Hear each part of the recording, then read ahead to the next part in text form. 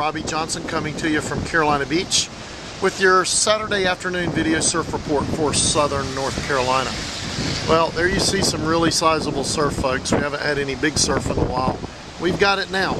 These waves easily well overhead. I mean, this wave right here, this is like not double overhead, but it's way overhead. As you can see the fishing pier there, that wave pretty darn close to it. So we're going to call this 2 feet overhead on sets, maybe 3 feet overhead, and heavy. Really dangerous conditions right here on the east facing beaches today.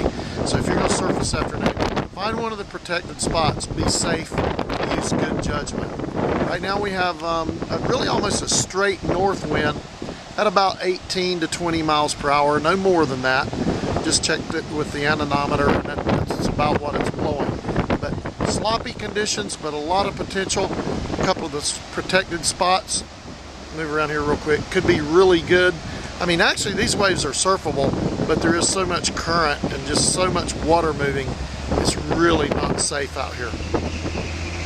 So that's it from Carolina Beach. Stay on top of it. If the winds should cooperate, it's got the potential to get really good. So, and you might want to check the cove in Masonboro, and of course if you're up north, everybody knows where to go on the Crystal Coast.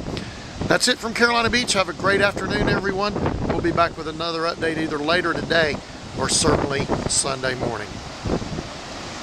We'll watch this wave coming in through the pier on the other side, and we'll let you go.